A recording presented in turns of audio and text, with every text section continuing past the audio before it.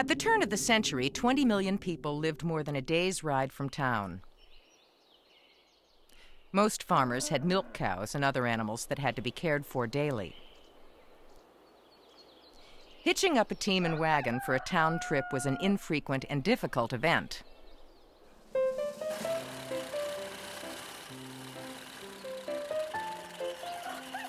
The car brought freedom from all that.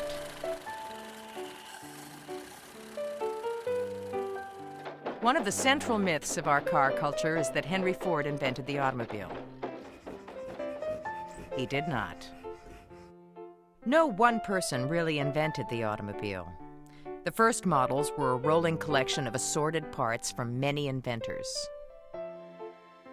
The French are generally credited with the first successful gasoline engine in 1861, 35 years before Henry Ford. It managed to wheeze along, generating a thundering 1.5 horsepower. It turns out that horses are involved in another myth of the car culture. The automobile brought pollution to cities, right? Wrong. Before the noise and stench of cars, there was the noise and stench of horses. Imagine 130,000 horses in Manhattan at the turn of the century. Imagine the sights, the sounds. Imagine the smell. All that from the overworked animals that managed to stay alive.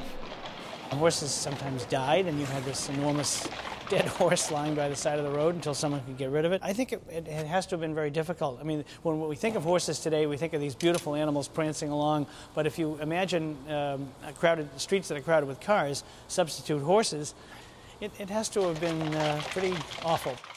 As early as 1868, there were public calls for a cheap mechanical substitute for the horse. That is a major reason why America fell in love with the automobile so quickly and completely.